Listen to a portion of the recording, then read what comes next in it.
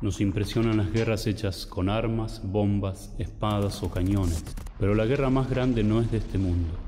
La verdadera batalla del hombre es entre la carne y el espíritu. Una guerra interior, invisible, cuyas armas son la oración y la penitencia. Al otro lado de la trinchera está el diablo y el pecado. Y muchos solo se dan cuenta de esta dura batalla cuando están a punto de perderla, cuando todo se derrumba. Una pierna rota hizo que un hombre se diera cuenta de esto y luchara en la batalla real. San Ignacio de Loyola entregó la espada para armarse con la cruz. Ya no es el caballero de un reino terrenal, soldado de un rey de sangre noble y conquistador, sino ahora caballero del reino de los cielos, soldado de Dios, de espíritu noble, conquistador de almas. Bajo el estandarte de Cristo comenzó su guerra, venció al enemigo, se conquistó a sí mismo y luego tramó la operación de guerra contra el mundo. En las trincheras convocó a soldados armados con la misma cruz para llevar el Evangelio a todos los pueblos y culturas.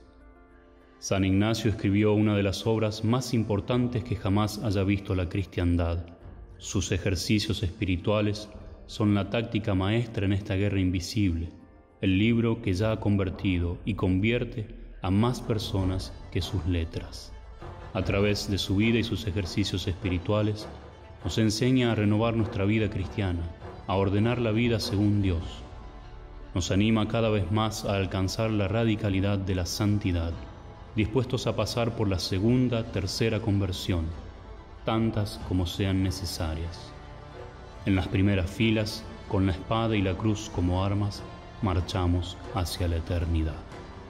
En esta guerra contra el espíritu maligno y los poderes infernales, deponer las armas es lo mismo que sucumbir y perecer. Peleamos la buena batalla por el imperio de Cristo, bajo la única bandera que debe seguirse.